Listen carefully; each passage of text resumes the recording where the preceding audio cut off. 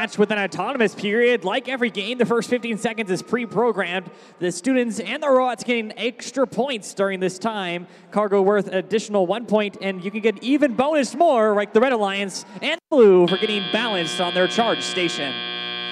As we move on to the tally-up period for qualification match 12, the students have picked up the controllers, are in charge of the robot 1018, making quick use of moving the cargo across the field, placing one into the lower part of their grid. 7477, moving all the cones towards their part of their field. You can move one game piece at a time, and you are penalized for interacting with more. Team 5010 Tiger Dynasty currently placing a cone up into the high part of their grid. That's worth 5 points for their alliance since we're in the tele-op period. The Red Alliance responding to that call with 2 cones in the high grid as well in perfect succession. Team 6847 making a leap over their charge station. Sometimes it takes too much time to go around. About a minute and a half remaining in this match. The ties score is pretty close. Lots of robot-on-robot action towards the center of their field. That is allowed as long as they keep contact minimal, and there's lots of open space in the center for them to do that. 6956 proudly displaying its cone, taking it back to its grid. They're going to place that probably as high as they can to score points for their teams. 5010, 1018, I should say, making quick use of the lower pieces of their grid, storing lots of cargo.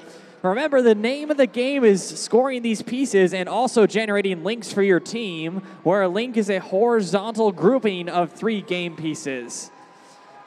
Currently, the Blue Alliance has 2 of those, while the Red has 1. If they can get to 4, that's an additional ranking point. That threshold has been lowered since they have placed pieces in the cooperation zone of their grid.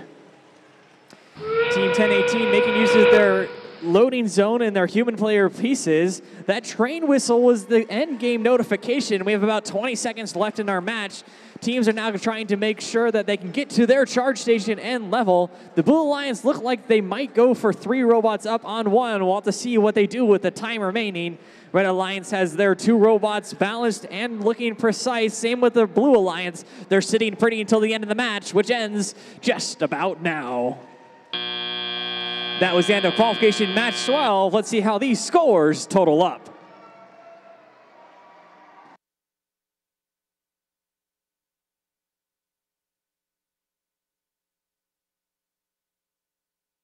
Your scores are ready. Here they are for qualification match 12. The winner of this match was the Blue Alliance, getting the full 4 ranking points, 2 for winning, 1 for autonomous, and 1 for getting all the links on the grid. Grid points are very important in this year's game.